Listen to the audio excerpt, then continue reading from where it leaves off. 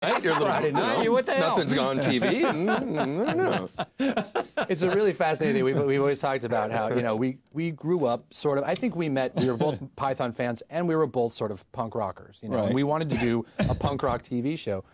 And when we were growing up, the way to be punk rock was to be really liberal, you know, because we grew up with Reagan in high school and all of that, you know. And then, but then we moved. The problem was we moved to L.A. and we did, you know, and then the only way to be punk rock in L.A. is to be a Republican, because it's the only way. You know, you're in a party. The only way is to be like, I think George Bush is awesome. Everyone's like, what? You know, just like, you know, and that really, I mean, it's amazing. And when we did Team America, I've seen Trey do that before too. Yeah. You mean go into a party and say, Just said it. I think he's great. Was in Malibu, and he just said, "I love George Bush and I love my gun."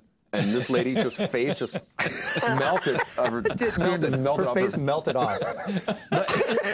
It is like, you know, we got this reputation. There was this book that came out called South Park Conservatives, right? Where you know, and it was a label I think originally given by Andrew Sullivan. To the show, and I think there is a little bit of like libertarianism. Is he your #1 fan? There's some great quote about it. Yeah, he's a big fan, and like he's written some really cool stuff about the show and Team America, the movie.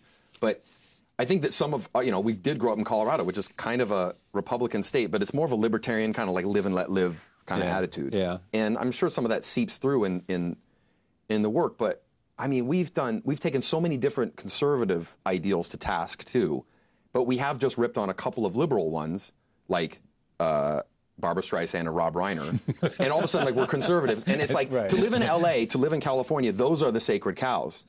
I mean, literally and figuratively. Rob Reiner, you know, like, that was a bad joke. Oh, it was. That was a terrible joke.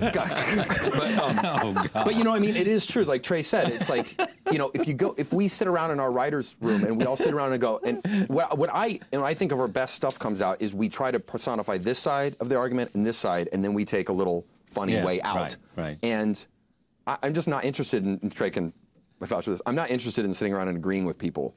And where we live is like the liberal part of the world. And not because there's a group think. There's a group think, and you only get to some new truth by argument and by dissent. And it's like some of it is just, we just play devil's advocate all the time. You know? Here's what else you said. I am just sick of actors on CNN parroting what they read in the paper. I keep expecting Larry King to say, and now for a word on Iraq, the Cookie Monster.